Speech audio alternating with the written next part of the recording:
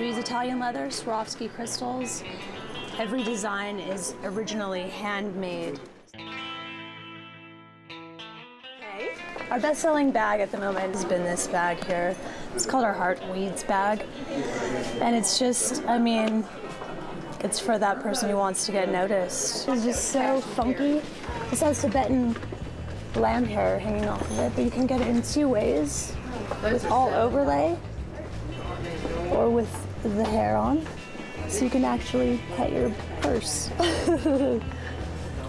And that one, everything's hand cut. All the overlay is hand cut, hand designed. You can actually pick out the color crystals you'd like, leather you'd like, lamb hair. If you want it bright fuchsia pink, we will do that for you. So this jacket is a mix of several different hides. Here we have silver fox. Again, everything is Italian leather. Here we have it's acid hair cow, and here we have Swarovski crystal zippers. Again, hand cut overlay. Swarovski crystals in several different colors, jet hematite, black diamond, clear crystal, all set in silver. We have our tribal skull here. But again, you can mix and match. We've done the heart weeds on it. We can take this design and just completely customize it for you. Our belts is what really got us started. It began 60 years ago. Kippys comes from Kipperman, the last name. And here's the belt that made us set us on the map here. This is our big cowboy. And of course, we have several people doing similar looks, which we take it as a compliment nonetheless. So this is the original. That belt was made by us 30 years ago.